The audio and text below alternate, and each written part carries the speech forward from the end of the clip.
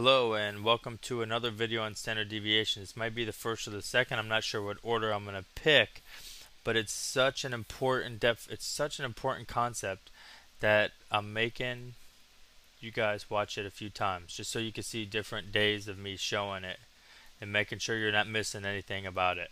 To make sure you understand the definition, the formula. If you understand the formula, then you understand the definition. And it's really not that difficult. So the standard deviation is basically the typical distance, the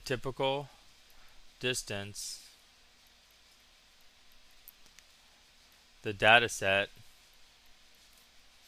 is from the mean as a whole. And what does that mean? It's almost like this. If I gave you this data set, 3, 3, 3, 3, 3.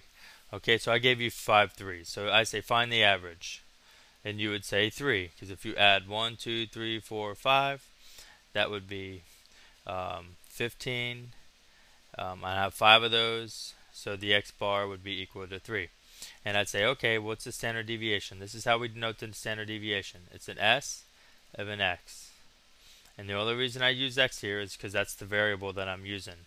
It could be, I could do the mean as a Y, and then this would be S of Y. But the standard deviation is the typical distance a data set is from the mean as a whole. So it's kind of like saying, how much variability do you have here? How much error? Okay? Well, hopefully you could see this concept. Okay? Hopefully you can see this concept really quick to say, well, there is no difference. All the data points are the same. So if you did this on a histogram, it would just be 3, and I would put 5, the number of 3s in the bin, and that would be it. Okay, not that interesting. There's not a lot of variation. So this is why, and I'm going to show you an example.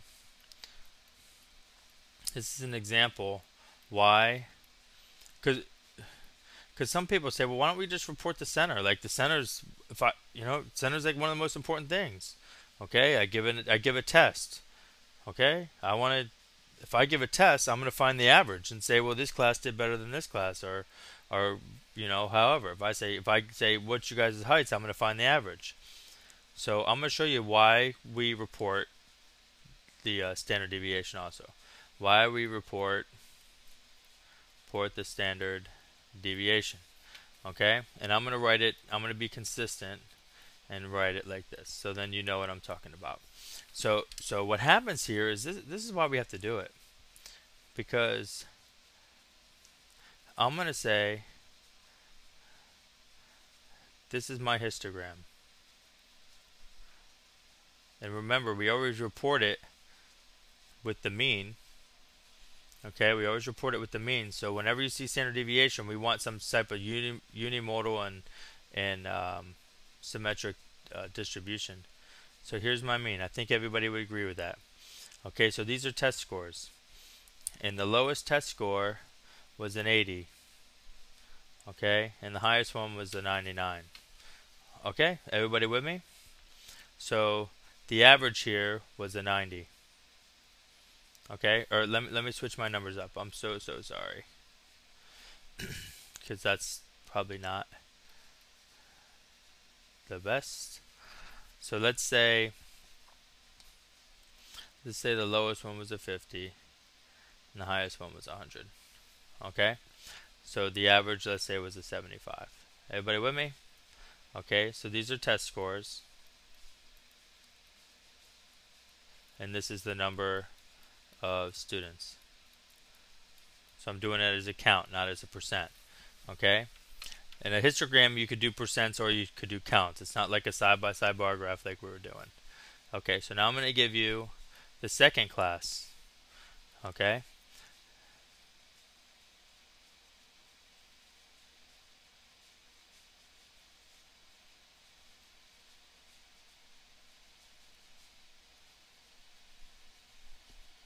Okay, so this one, the lowest score was a 20, and the highest score was a 99, and the average was 75. Now you see, we would report if these were our histograms. if these were our histograms, we would report the mean and the standard deviation because these are both unimodal and symmetric. Okay, so the X bar, this would be my test scores. And this would be the number of students. So let's just do some comparison.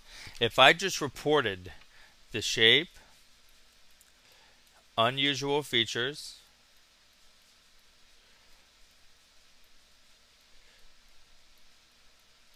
and the center, you know, I'd be missing out. Just think about it. I mean, look at this one. Typically, which distribution, okay, which distances were closer to the mean? Typically. So which standard deviation is smaller? Which standard, it's very important, standard deviation is smaller. See, you don't even know the definition. I mean, you know the definition, but you don't know the formula for it, okay? The typical distance, the data set is from the mean. So what I'm asked, what that says is, which data, this data set or this data set, was the data as a whole closer to this guy right here? Okay, to this guy right here, because both the centers are the same. Now, if you guessed this distribution, let's see how this looks. If you guessed this distribution, you got it right. Because typically, these data points here are closer to this number right here. Okay? Whereas if you look at this distribution, these distributions are more spread out. You see spread? More spread out. Another thing I could say is they are less consistent. Another thing I could say is I say all these things all the time. These are terms you have to get comfortable with. More variability. Okay? More variability because these distances are a lot farther. See, they're a lot farther. Okay? So when we find the standard deviation, we go ahead and find, it's going to be a number. Okay? It's a number that represents the typical distance away. Or represents the distance, it's bad to say average, represents the, I could say typical, sorry. Typical distance a data point is from X bar. And it's all just comes with practice. It all comes with practice. You have to look at many distributions. And it may come easier to some people than the other people. I mean, just the way it is, okay? Because, so for example, this one, it goes from 75, the X bar is 75, and the max is 100, okay?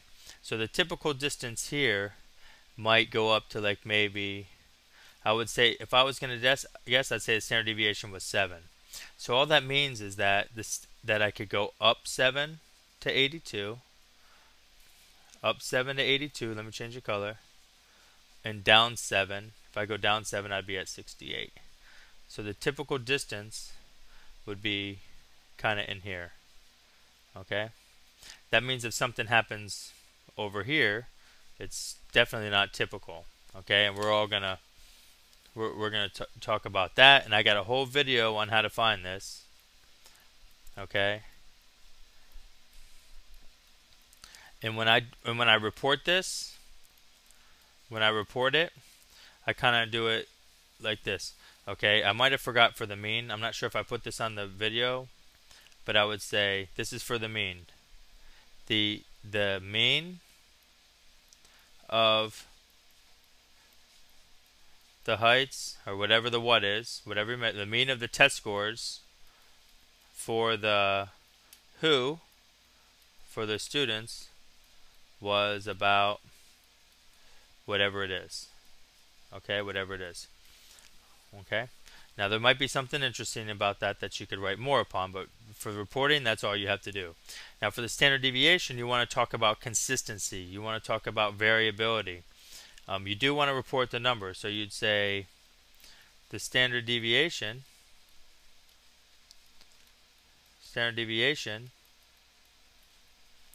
oh, make sure you put units on this X bar. And the units on the standard deviation are the same. So the units on the so the X bar, I know I'm stopping, I'm sorry. The units are the same. See, if I was teaching in a class I'd have forgot that. So if X bar is in feet, standard deviation is in feet, okay? See, 75 feet, one typical distance away is 7 feet. But these are scores, but 82 score, okay, 7 above, 7 down. We're going to learn a whole bunch more about it. The mean of what for the, okay, the standard deviation of the what's, whatever you're dealing with, of the scores, was about whatever it is, okay? There was either a lot of variability, something like this, variability, or vice versa. Okay, talk about how much variability. Talk about, if I was going to talk about this one, I'd say the standard deviation is 75. Or I'd say the mean of the scores for the students was 75 with the standard deviation of 7. Therefore, most people scored between a 68 and an 82. Okay? And we're going to learn what percentage falls in here later on. See, there's a percentage of people that fall inside one standard deviation both ways. Like all these people. See, this is area.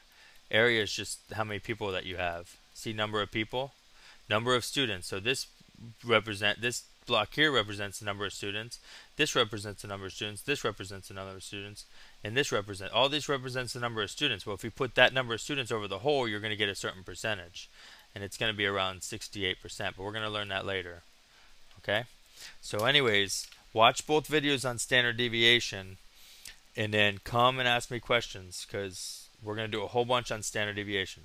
I apologize if this ran long. Have a nice day.